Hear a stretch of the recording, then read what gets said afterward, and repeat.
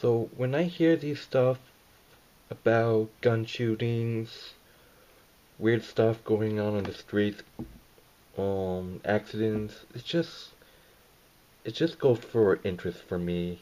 And when I just see this stuff, I'm just like, it's unbelievable, and I don't know why it happens, but it could be accident. But there's some instance that I want to talk to you guys about, and I'm concerned. The first one's called the Tyron Martin case. It happened a couple of months ago. A 14-year-old boy named Tyron Martin was walking down the streets of Florida, and there's this guy named George Limberman. He just randomly shoots the kid, which is just, no, it's, I don't know why he did it, but here's the thing. In the interview, when the police questioned him, he said that Tyron Martin attacked him, but he said he only shot him in self-defense. So that's a little weird. But it is murder, so in my opinion, I think himself should go to jail for that. So I think he was lying or something like that. I don't know. So after that, a few weeks after, everyone in New York City was like furious. Even Terry Martin, who died's parents even came to join the crowd in New York City. They were having these signs saying that we want arrest him now. Yeah, I think he should, but another instance was the Cleveland high school shooting.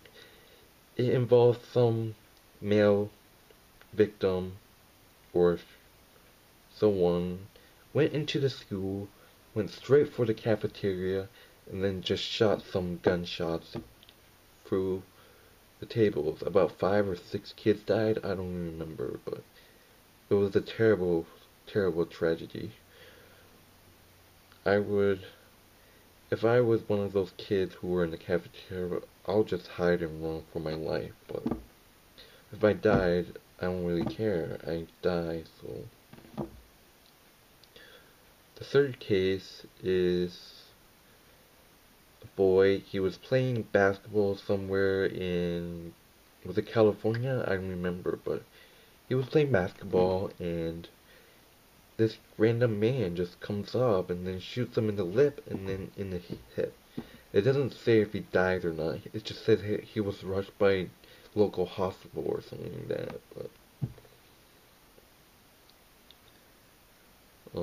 so the police didn't recognize the man, so the man probably didn't go to jail. So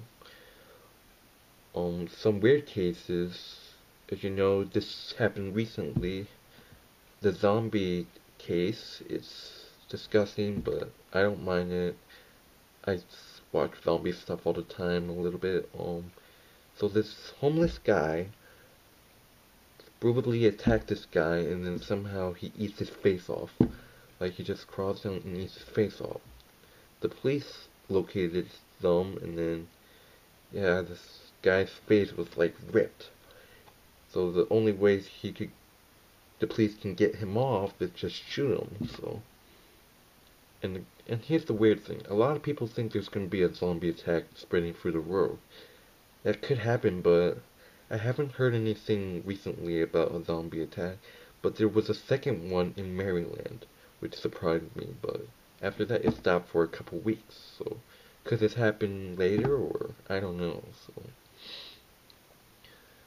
So when I see these instances, I'm like, should these people have it in their homes just for protection? I don't know, but my house doesn't really get robbed, so I might have a gun sometime, but I don't know. So, yeah, if I were you guys, watch out. There could be stuff going after you out there. Grab a knife or something. I don't, but I'm suggesting you that, so. So, yeah. It's really tough to record me this story, so. If you guys have any questions, just subscribe to me. Just comment it on this video if you have anything to say, how you feel. So yeah.